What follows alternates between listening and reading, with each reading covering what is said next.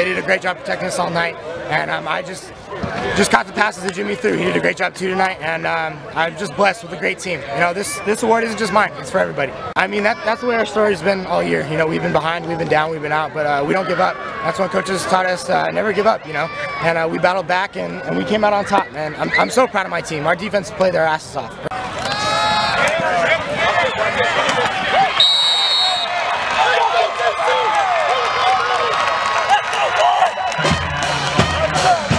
You know, it feels good to have it all, you know, we worked so hard and at the end of the year be rewarded with a bowl win against a quality team, came down here from Santa Barbara. You know, it was just a great team win. I'm excited for these guys, these sophomores going out on a high note.